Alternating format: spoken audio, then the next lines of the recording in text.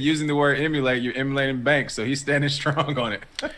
I mean, look, banks suck, man. I mean, look, we're emulating the Fed, okay? Does the bank mint free money from thin air? Not really, but kind of, if you look up the credit theory of money, the credit value of money.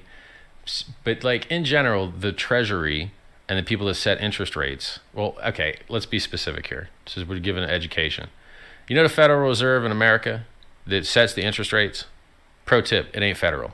It's a joke. It's a lie. It ain't controlled by the government. It ain't owned by the government. We talk about that every day. Exactly. Private as it's private. It's totally as private as it can get. It has private board members. Ain't got shit to do with the government. You don't elect nobody that's on that board.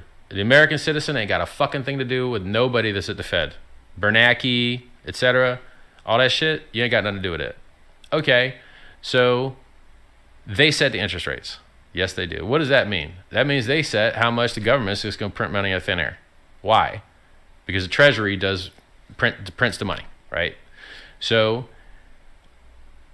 in Hex, you are not only the bank that gets paid when people have late fees. Oh, someone made their stake, but they didn't end it when they should within 2 weeks. You getting paid fees.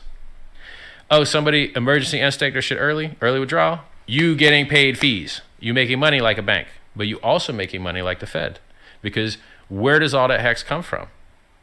The new Hex, the inflated Hex that never existed before, only gets paid to the stakers. So if you're a staker, you're making money on fees, and you're making money on inflation, and you're making the money the banks and the Fed makes.